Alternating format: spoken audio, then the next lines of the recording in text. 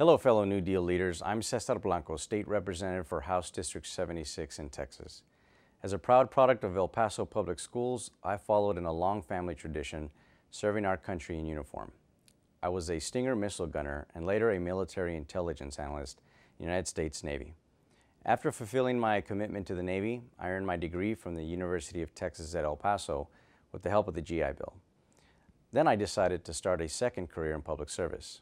Now, I represent a district that covers the heart of El Paso, part of Fort Bliss Army Base, and some of El Paso County's east and central neighborhoods, and a few miles of the border with Mexico.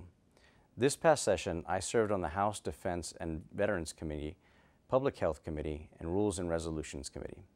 And I also chair the Texas House Border Caucus.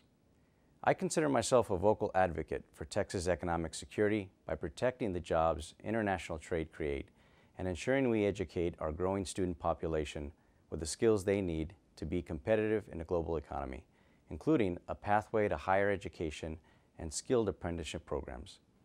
I also believe that increasing access to health care and closing income disparities are essential to keeping the American dream alive. I believe taking care of our veterans should be one of our most important responsibilities as elected officials.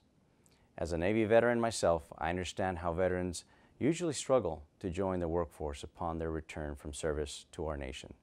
During their time in the military, they develop certain skill sets, but they don't know how to translate those into traditional employment. For this reason, many of them strive to become entrepreneurs by opening their own businesses. The problem is that they do not find adequate support to put their ideas into action. During the 84th session, I found a solution and worked on a bill that would address that issue. The purpose of the Veteran Entrepreneur Program is to foster and promote veteran entrepreneurship throughout Texas. Reports indicate since its creation, the program has provided services to more than 2,000 aspiring veteran entrepreneurs. Observers note that Texas Veterans Commission intends to implement the program in phases. House Bill 1484 revises the law relating to the program in an effort to allow for the continued implementation of the program.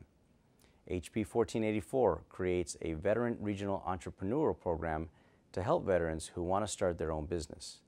This program will offer workshops, business plan development, financial guidance, and marketing and certification assistance to veterans.